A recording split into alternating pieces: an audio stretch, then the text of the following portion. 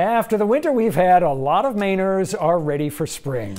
Yeah, and some who make their living when it's warm are giving it a bit of a nudge. Red's Dairy Freeze in South Portland open for business today. It's usually one of the first to open every year.